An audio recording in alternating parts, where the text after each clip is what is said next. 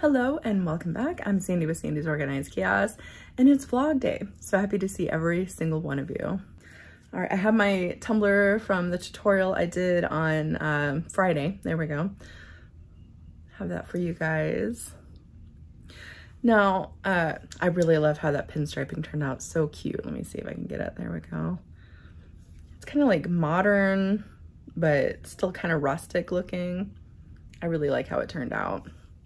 Now I wanted to ask you guys, because I've been doing it this way for years and maybe it's just like what people want to do or, you know, how they feel it should be, but I tend to put my quotes from the top down, and I notice a lot of people are starting to do it from the bottom up.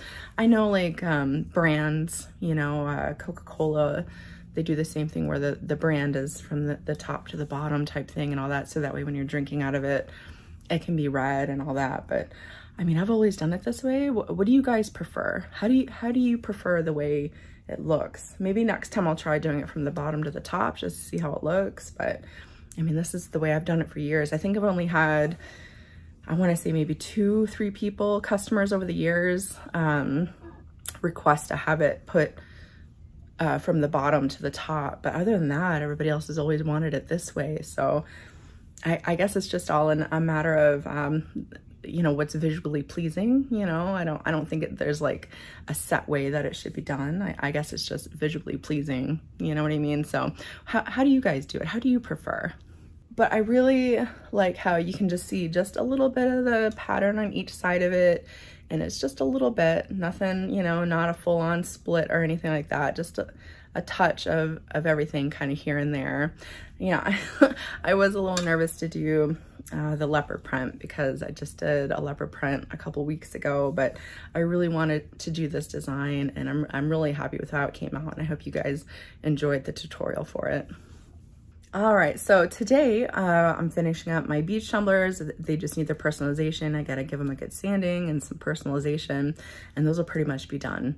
What else do I wanna do? We're gonna be doing a Bangle keychain for my little gnome keychain that I had gotten from one of you guys. So that's what we're gonna be doing today. And I also told you that Mollie might be joining me, but probably not. So the reason for that is because my package was supposed to be delivered yesterday, and I checked this morning and it said UPS said that it was delivered on my front porch at 1 o'clock, and it wasn't out there. It's not out there. So either they didn't, sometimes they do that. They'll say they delivered something and it's not out there, and then they deliver it the next day. Have you guys had that happen before? So either it will be delivered at some point today and they just said it was delivered already, or somebody may have taken it. But thankfully, we have cameras all over our house, all over the outside of our house. And I'm just waiting on Jeff to kind of go over the footage to see if the UPS guy even came by yesterday. So hopefully somebody didn't take my package. We'll see. All right, well, we should go ahead and get our projects done today. So let's go ahead and do that, all right? I got my tumbler and I'm ready to wake up, prep these tumblers, and slay all day. Let's do this. All right, so I'm gonna get this keychain going. You remember this keychain? Wendy had given this to me. How adorable. He's so cute. I absolutely love him so much. So I have my keychain bangle here, but it needs to be cleaned. It's you know, but I have this issue where I don't clean my molds, and then when I go to use it, I'm like, I wish I would have cleaned that once I was done. But so I'm gonna go ahead and clean this up really quick. Now you guys know I love doing coasters and stuff like that to match with my tumblers, and I used to do them a lot. I don't do them so much anymore on my tutorials. Maybe I should do more. Okay, anyways.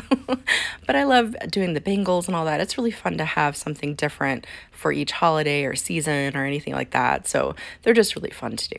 Okay, so anyways, I had 30 milliliters of epoxy, and I went ahead and divvied that up into 3 separate cups, and I'm going to use the same kind of colors that she had used on the keychain. I had orchid there. I'm going to put into 1 cup. Now here I have this resin dye, which I bought from Alumilite, all kinds of beautiful dyes in there. And I'm going to use this translucent ocean blue. I have yet to use it yet. And make sure you wear your gloves when you go to open this up, because a little tiny bit and your whole hand will be completely dyed with this blue. I mean, I'm telling you, this stuff is very, very potent. I've done it before. Now, when I went to go squirt this in here, I accidentally put way too much. A little tiny dab is all I needed, and I accidentally squirted way too much in there. So it's all good. I'll show you guys at the end here. Now into this next cup, I'm going to use Judy Blue. I believe that was another color that she used on that keychains, because she used the colors from SSC Glitters on her keychain. So I believe those were the two of the colors that she used. I can't remember what else she used on it. So I'm going to go ahead and stir those up, and then we're going to start putting them into the Bangle keychain mold. And what I have everything on there, I just got from the dollar store. It's one of those like cutting boards. It was $1.25. And I'm just going to use that to kind of tote my bangle around as well. All right, so my plan with this is I wanted the glitters to kind of resemble the beading that is on the keychain itself. So I just want to do everything kind of in segments, almost like how the beads are. So I'm just going to kind of divvy this up into, I think, about 4 different segments is how I'm going to do each one of the glitters here. So I'm starting off with a Judy Blue, and then after I lay down my Judy Blue, I'm going to go ahead and put in the Orchid as well. And if you see how I'm doing it, these little cups work so much more easier.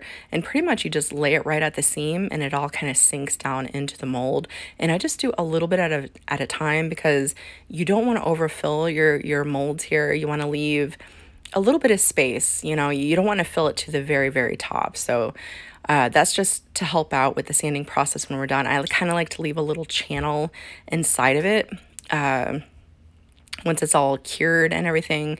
I'll show you guys here in a second what I mean by that, but it'll shrink a little bit as it cures, and you just want to make sure that has that little bit of a channel in it, so that way we can finish tidying it up, because if it bumps up too much, then you'll have a lot of sanding you'll have to do, because there'll be like a big block on top. So anyways, I'll show you guys here in a second. So I'm just layering up my glitters here. I added some of that ocean blue and some more orchid, and I'm just kind of layering it, and I'm going to pinch it to help any little bubbles get out of there. I actually even kind of tap it on the table a little bit to help those bubbles rise to the top as well.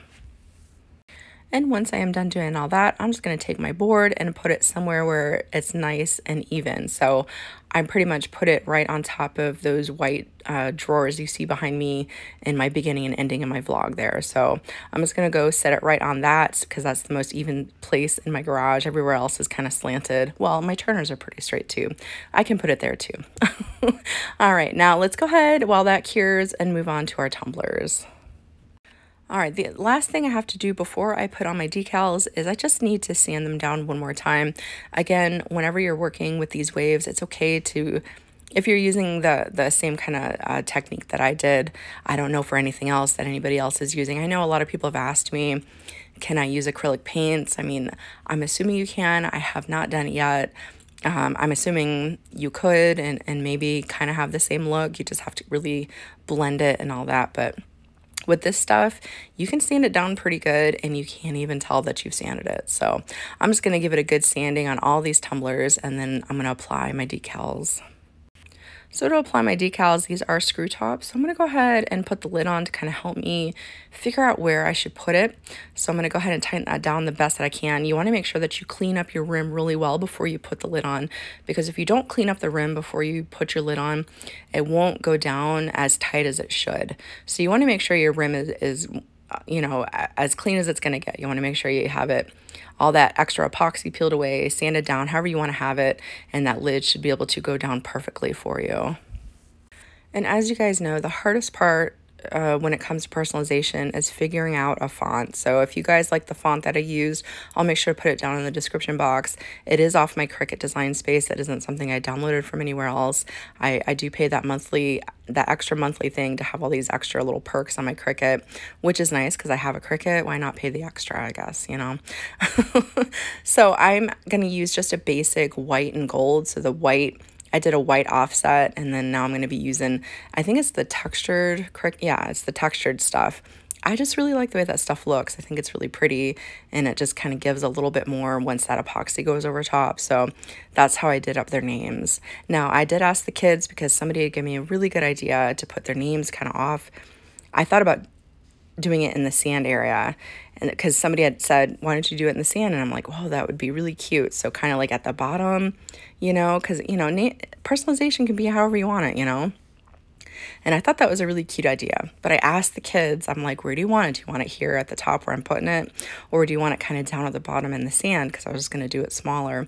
And they all unanimously said, I want it at the top in the middle. So this was the kids' choice. It's their teacher. That's how they want it to look. So I guess I won't get to try it that other way that I wanted to.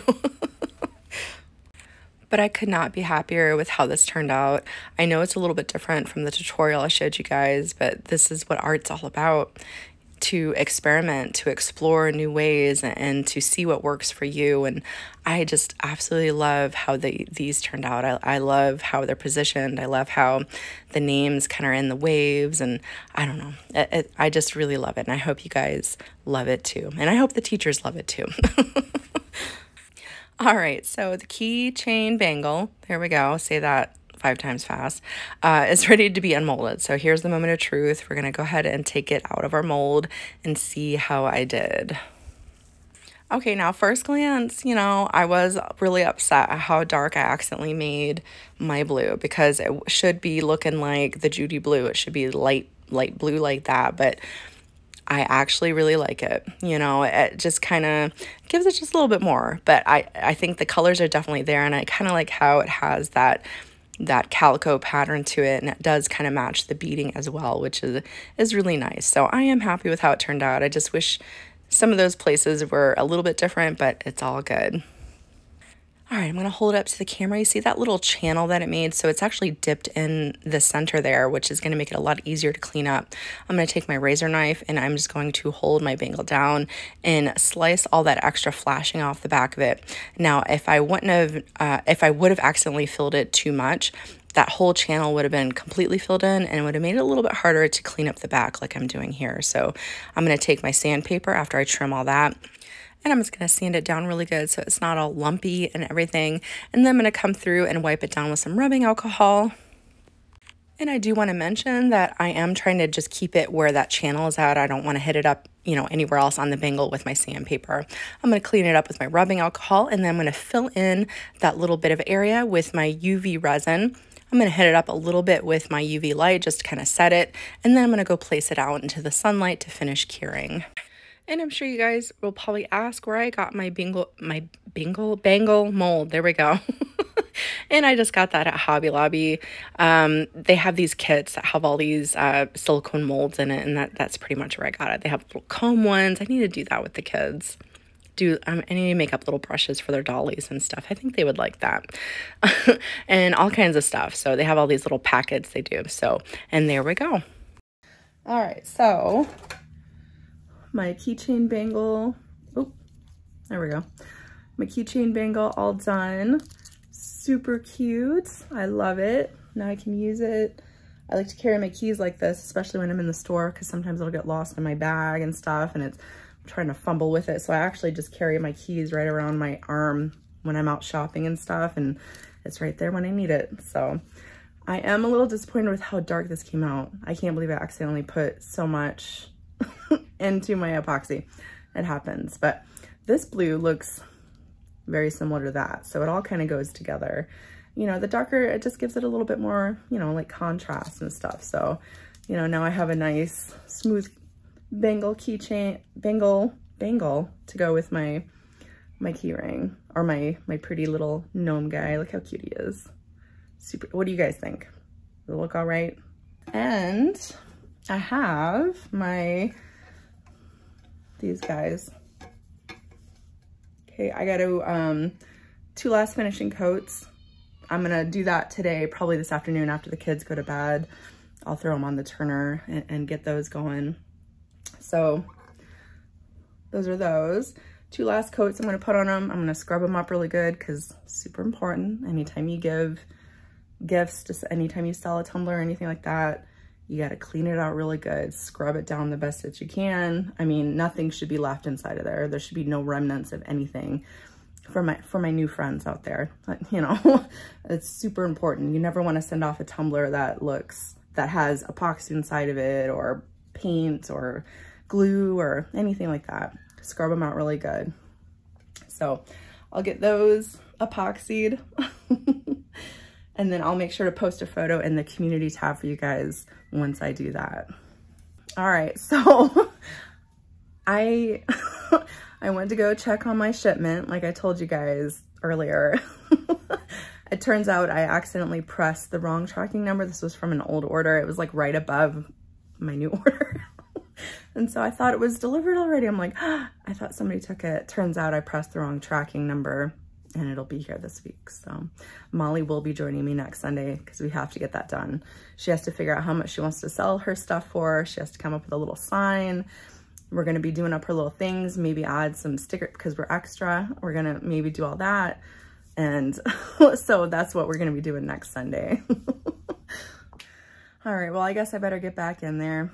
These kids need to be fed, and I got laundry I got to do, and I got tumblers I still got to get going, you know, for tutorials and stuff. So I'm going to go ahead and let you guys go. I hope you have an amazing rest of your day, an amazing rest of your week, and I will see you guys next time. Bye, guys.